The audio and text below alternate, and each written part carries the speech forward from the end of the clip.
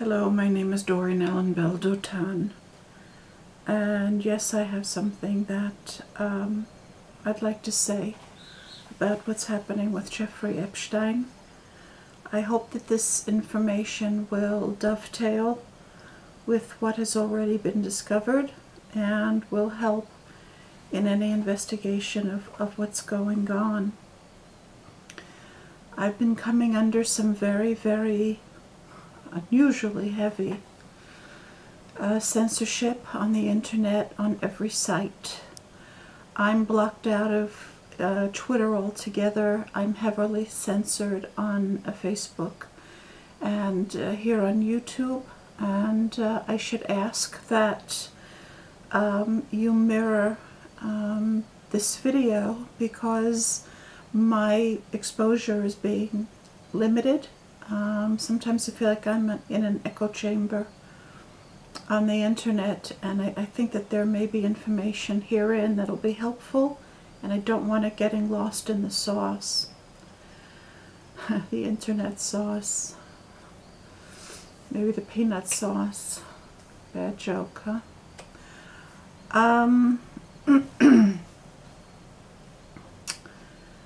I'd like to give some information that is historical, leading us up to what's happening in the present, that will clarify a number of things. When I saw the photo of the the temple on Jeffrey Epstein's island, it looked kind of strange to me. It looked a bit unreal. Then when I saw on the Q site, which I do follow, the temple in Turkey after which that temple on Jeffrey Epstein's island is supposed to be modeled after, things began to click. Here in Sfat, there is a mausoleum from the Mamluk era,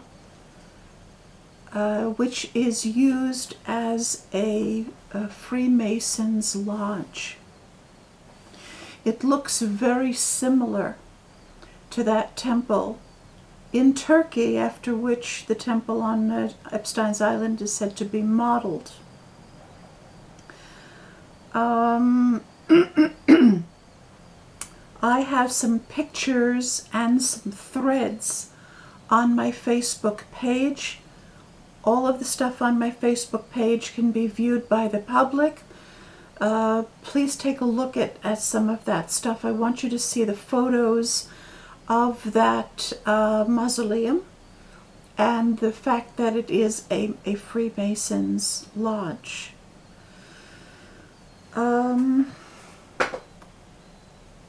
You will also see in some of the links there that Rothschild did a lot of building in Sfat. I talked about this on my old channel.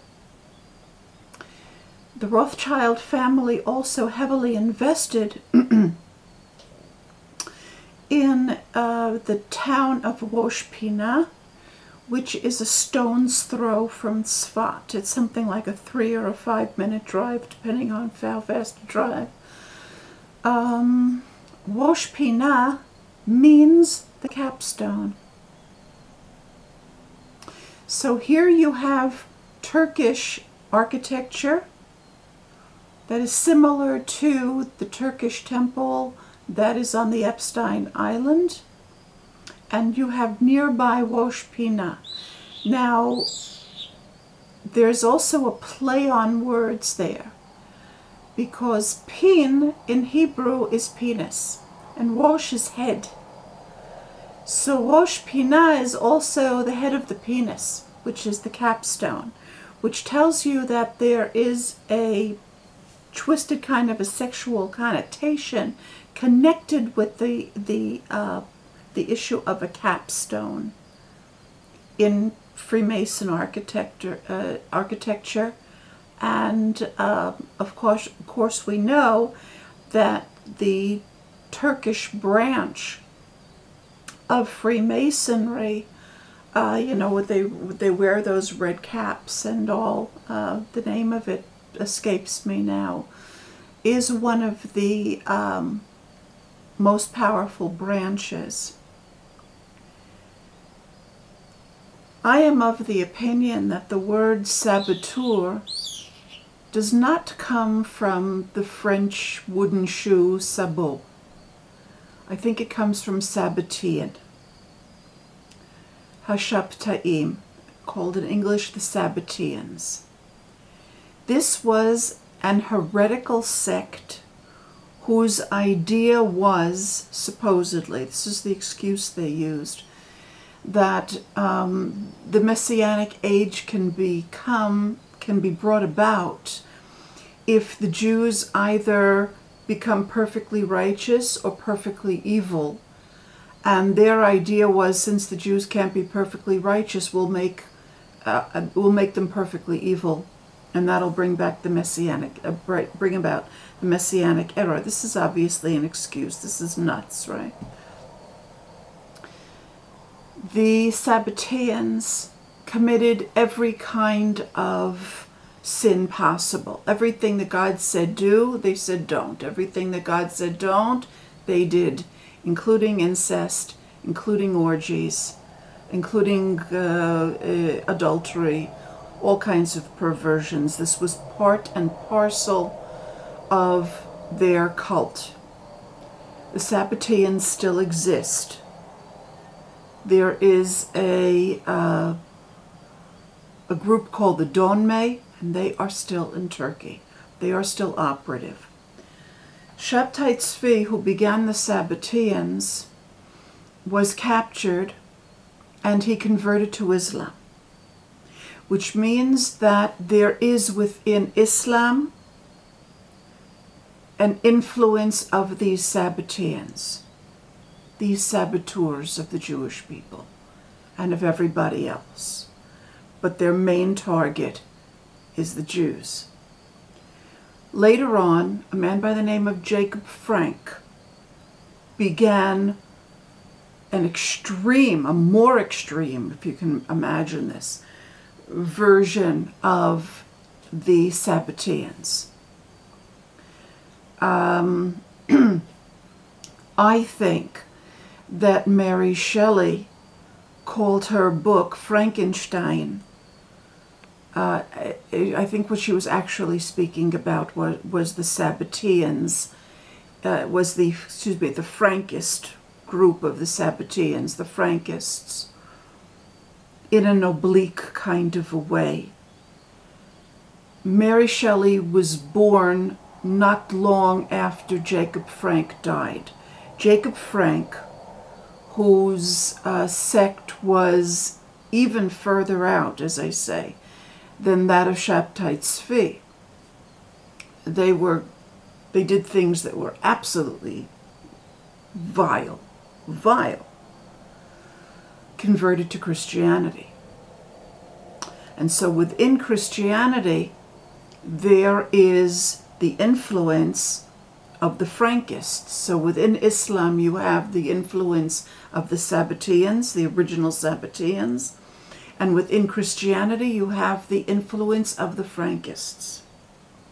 These people are still active to this day. And their main job is to destroy Judaism, to destroy Jewish morality, and in that way they want to sink the whole world into immorality. This is not an attack on the Christians. They want you to think that. It's not. It's an attack on Judaism. You will find pictures on my page of chief rabbis, including the first two chief rabbis of the modern resettlement of Israel, wearing, first of all, having that typical Freemason thing with their hand in their coat, but also wearing those crosses, can you believe this? I'm talking about chief rabbis now. Wearing those crosses that are given out by the monarchy of Britain for loyalty. These are crosses that are given out when someone is knighted and they declare loyalty to the British Empire. The first time I saw a photo of Rabbi Cook, of all people, wearing one of these crosses, I was certain that this had to be photoshopped, that this had to be some kind of a mock-up, that this was some kind of a hoax. Well, it's not. There is corroborating evidence. Other people have found it, including rabbis have found it. There is a Sabbatean, Frankist, Freemason infiltration of Judaism. And their intention is to steer the entire Jewish world into any kind of perversion, apostasy, sin that they possibly can. This is their stated purpose. These are saboteurs. And they are active in all of our critical systems here in Israel and in the major economic centers of the world.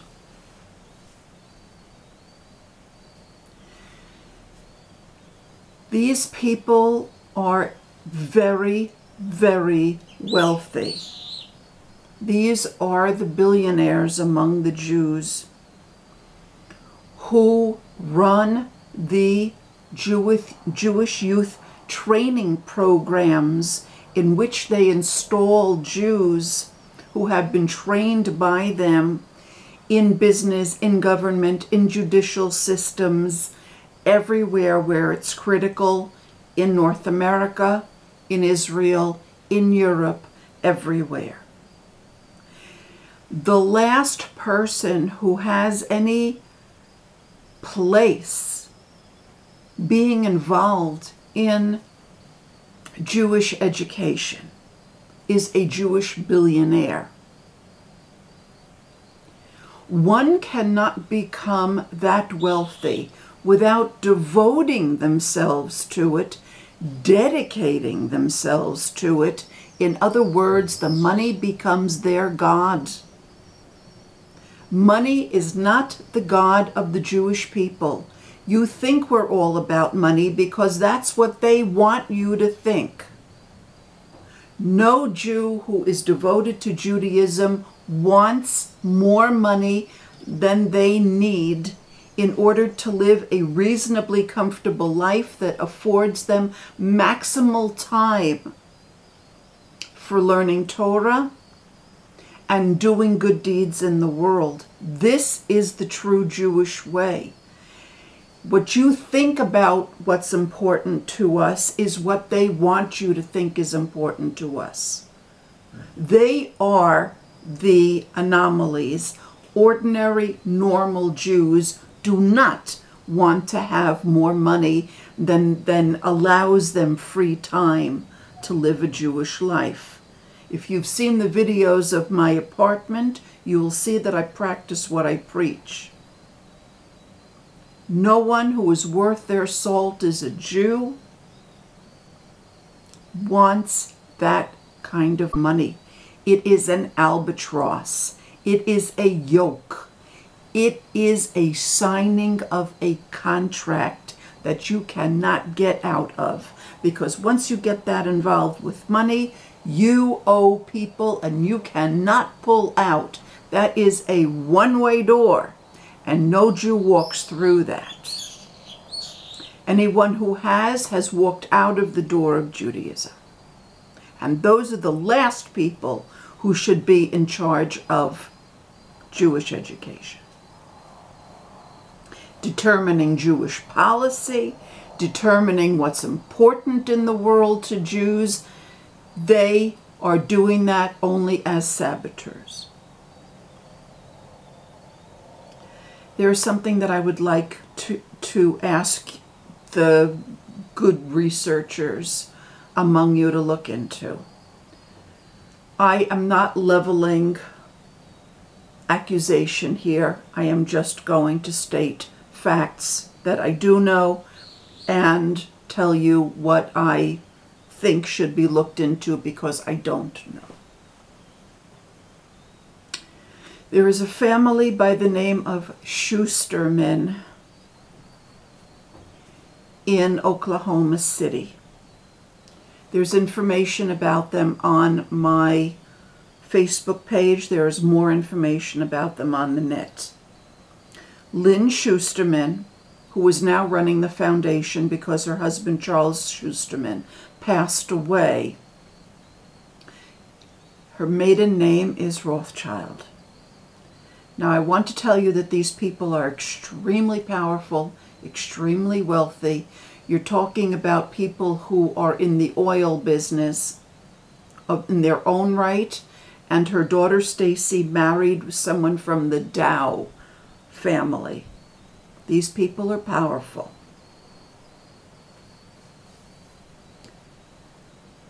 The Schusterman family run a research. These people are all into research. Human behavioral research, psychological research, neurological research, AI, you name it. She runs a research center called the Khazars Institute for the study of abuse of children, how abuse impacts children. She also runs a string of institutions for children at risk, many of whom have been determined not to have been at risk and not to have needed to be taken out of their homes at all.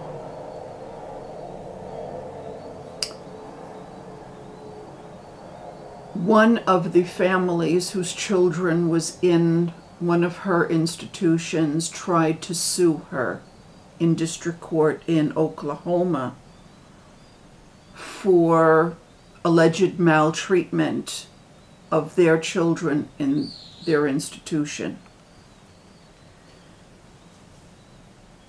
The case was thrown out of court. The district court judge in Oklahoma City said that this was a family matter and therefore it wasn't the business of her court.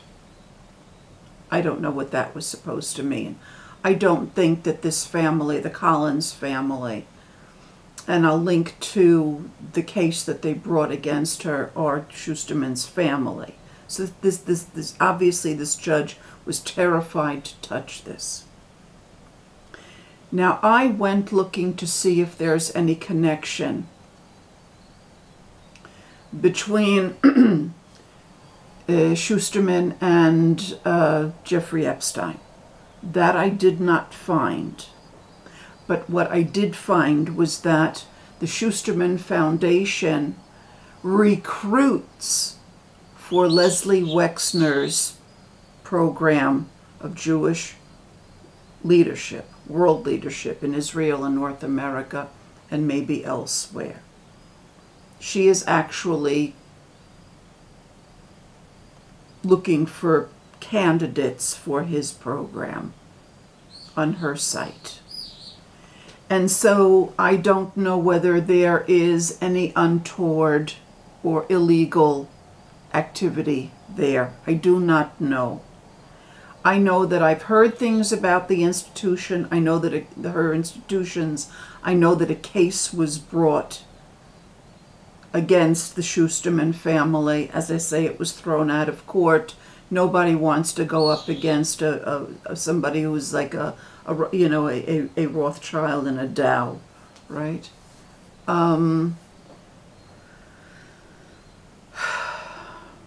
Except the very, very brave among us. And I don't find anything between her and Epstein directly. The manager of her trust fund did work for George Soros.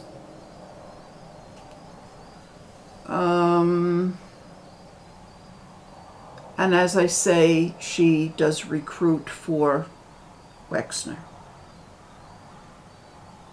So I'm going to ask you please to look into these things. I want to make a public apology to the world for the image that has been crafted by these Sabbatean saboteurs about the Jews. No, we are not all about money. No, we are not all about sexual perversion. Everything that most of the world has ever learned about morality, we have taught you. And these people are trying to make the Jews look like we've given up on our morality, that we've turned our back on it. That is what they want you to think. It is not true. There are many people in Israel that are very valiantly fighting to retain our moral tradition in the face of a system whose resources are monetarily unlimited being brought to bear against us to try to demoralize us in every which way. The State of Israel is a comprehensive Jewish demoralization program. We're demoralized by war. We are demoralized by having to compromise ourselves in order to make a living here. We're demoralized in more ways than I can describe because it is so comprehensive. The State of Israel was founded to the specific intention of demoralizing the Jews once and for all. Well, it's not working, but we're struggling very hard. And I want you to know we are not what you think. We are not what the Sabbatean saboteurs want you to think that we are. We still hold to old school morality. And we are going to prevail and win, and we're going to flourish. We have been promised that the meek and the humble will inherit the earth. King David made that promise, and that promise is eternal. Please look into the history of the Sabbateans, the Frankists. Please look into the Schusterman Foundation and their interests, their connections. By the way, Amazing Polly mentioned in one of her videos that Wexner was part of a group called the Mega Group that was put together with a number of Jewish billionaires to the purpose of determining Jewish policy and taking over Jewish education and so forth and so on. Charles Schusterman and Leslie Wexner were together in that group. So there is a long-standing Wexner-Schusterman connection, and we see that the Schusterman family has interest in research concerning abused children, and if there's anything that isn't kosher, we need to know about it. I have given this information over to the United States State Department and to the United States Department of Justice. I've been linking to the White House. I presume that Q takes a look at my page every once in a while. So the Trump government does know about it, but they can always use some citizen help in looking into details. Thank you very much for listening, and I will appreciate if you mirror this video because, as I say, I've been put into an echo chamber. Thank you for listening.